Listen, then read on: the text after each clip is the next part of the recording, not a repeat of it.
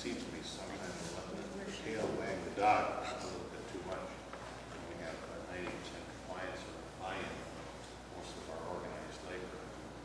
We have the obstacles in one group that seems to want to be directed at the entire show. It's cost us a lot of time this month moving forward. So. Yeah. Mr. Chair, I would say that I'm very impressed with the progress in reading this and the anecdotal understanding and information that I've obtained over the past year that I've been here. I think we made a lot of progress, and that progress wouldn't have been possible without the participation of all the bargaining units. It's true that for some units in particular, we mentioned the Teamsters, they've had some concerns, but recent meetings and I think a better understanding of our shared goals is helping us on that front. So I know that we intend to engage in the dialogue with all the bargaining units and other stakeholders, including the board, obviously. So this is a positive step forward, and it's going to help us to be transparent. It's going to be merit-based, which is important. It's going to be more responsive and quicker to fill and identify the right candidates for positions and make it really open to all candidates. The reference that Martha made to my, I guess, not being really enamored with the title employee relations, I should expand on that just briefly so the board understands. When I hear the term employee relations, I tend to migrate right to labor relations. And in today's times, and for some time, the industry and private and public sectors have been moving more towards human resources and things of that nature.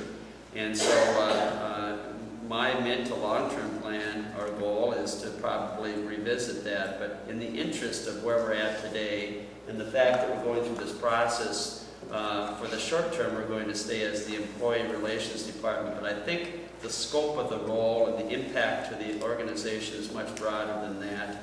And I hope to take away from just the labor relations only focus, because we do so much more in terms of recruiting and retention and training and development that is so important and is more broad than what I think the title implies.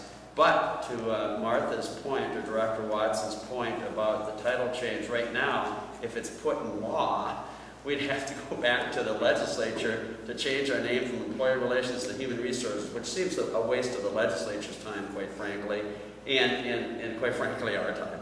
So moving more things procedurally into rules where the commission and everybody can revisit those and keep them fresh and current, I think is a good thing, and that's one of the outcomes that the director is looking to achieve with this. And quite frankly, I think across the board, all the bargaining units would like to achieve as well. So I think this is a positive step, and we just want to reinforce to the board that we're being very open and want to work with and have a dialogue with all the stakeholders. And I think that's been part of the concern, that this would be a top-down mandate, which, even if that's the proper decision, sometimes it's harder to swallow than a participative process. And we're having a very good process and want to continue to be robust in that. But I want to compliment Director Watson on this brochure. I candidly said, help me understand why civil service reform is so important. And there's this obvious, you know, it's 65 years old or whatever the statutory language is. We're clearly in a very modest minority of entities that have this statutory imposition, if you will, or mandate, I should probably say. And I think that this brochure helped to talk about what's in it for employees, what's in it for our department heads as they try to manage and be more nimble in today's economic and budgetary times, and for our citizens in terms of how they can get the best service and the best employees to support the St. Louis County operations in the future. So I think this is really good, and I want to clarify on the back page where it says proposed new law. These are some of these 6 points are some of the highlights that help crystallize the discussions that we're going to be having and the outcomes that we want to obtain. We don't have a new law yet. We have ideas that, well, you know, quite frankly, maybe we've got something mocked up that we can share with folks. But these are some of the outcomes that we hope the law will achieve. And then, of course, putting it into rules and procedures, it just makes a lot more sense, especially with retaining the commission as the director is proposing, and which is important to our bargaining units. So I think this is a good read, an easy read, and it resonates across the board for all the stakeholders involved. So we want to just give you that update. There's been a lot of focus and even occasional tension around this topic to date, despite the progress we made, despite the task force, the committee that has been so helpful in identifying affinity groups and other initiatives that have helped us to make progress already. This is to go after kind of the big piece of the puzzle that will make it much more efficient for the county and open and fair to employees and serve our citizens best. And that's what our goal is, and we look forward to working with our stakeholders in that regard. Very good, very comprehensive and informative. Just for the record, I'm curious, what are some of the more progressive and larger counties in the state of Minnesota call their departments? Employee relations and human resources are the most typical. I thought in government, since we have acronyms for everything, I thought HRSAS. So then we could have human relations, employee relations, and civil service all in the same acronym. It sounds too much like a funeral vehicle to me. So oh, come on. Duly noted. Excellent. Well, any other comments or questions? We love acronyms. Mr. Chair, the only question I would have is to administration and to Director Watson.